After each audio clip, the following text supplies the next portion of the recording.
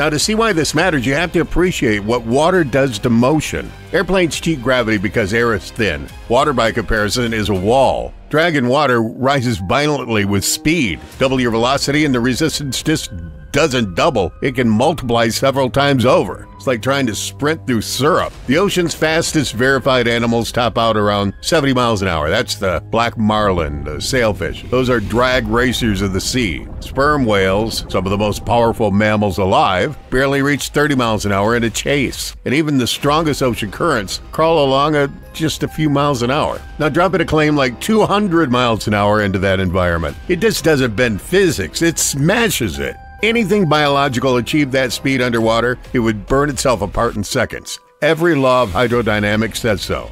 And yet, this is where the story tightens its grip. Machines have done it. During the Cold War, engineers discovered a loophole called supercavitation. Instead of fighting drag, you remove the water entirely. You design a bullet-shaped nose that creates a gas bubble around the body, so most of it travels through vapor instead of liquid. With rocket propulsion, a weapon can scream through that bubble at over 200 knots, around 230 miles an hour. That's the principle behind the Russian Skoval torpedo, tested in the 1970s and refined over decades. Loud, limited in range, and almost impossible to steer, but they are very real. So 200 miles an hour underwater isn't science fiction, it's physics with rocket fuel.